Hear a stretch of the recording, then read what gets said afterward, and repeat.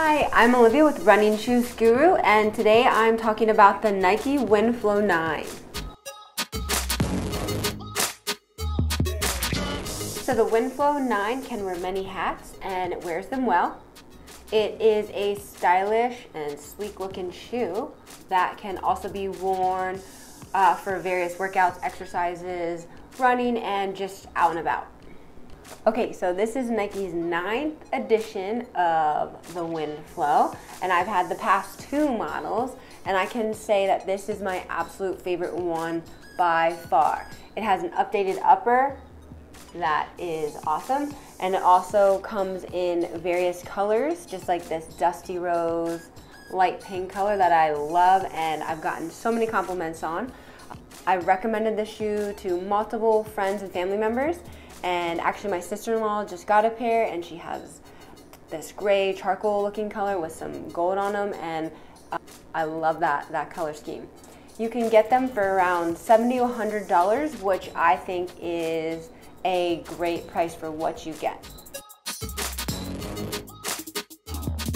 So they are decently lightweight.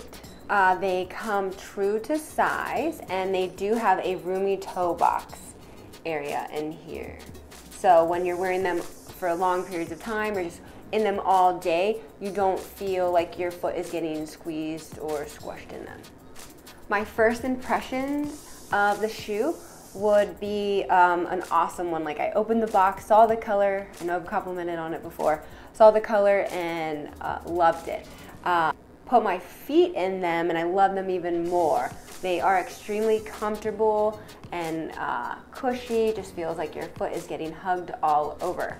I use these for various workouts as well, not just running, in the gym, and they performed excellent. I loved them. I've had them on for full entire days, no problems at all. They don't need a break-in period, so you can just buy them, put them on, go for a run, go for a workout, and you won't have any issues.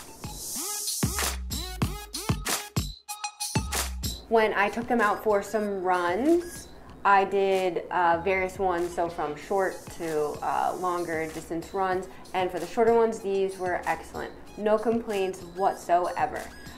For the longer runs, so past 10 miles, they did fall short.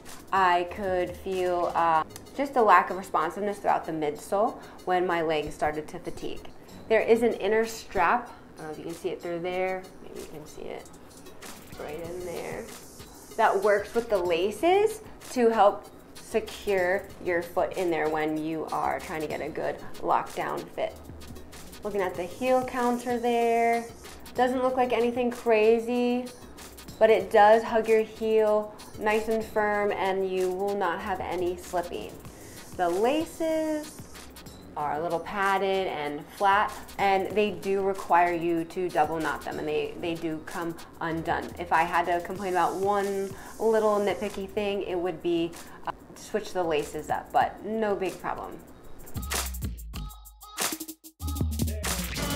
So the sole unit of the shoe has been updated a little bit, but not much. Nike uses a Cushlon foam that gives a nice cushy feeling and adds a spring to each step. So Nike has also added a bonus air unit for enhanced impact support and responsiveness from heel to toe. And going from just the last model, the Winflo 8 to the 9, that is definitely felt.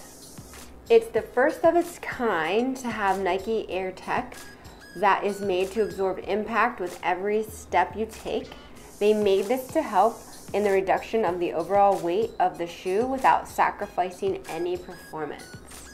The sole of the shoe slightly resembles the Winflo 8 sole.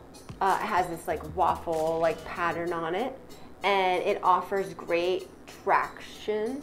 I tried them out on various surfaces: sidewalk, turf, wet grass, wet sidewalk, track, and I experienced no slipping. They were very stable and performed very nicely on all those surfaces.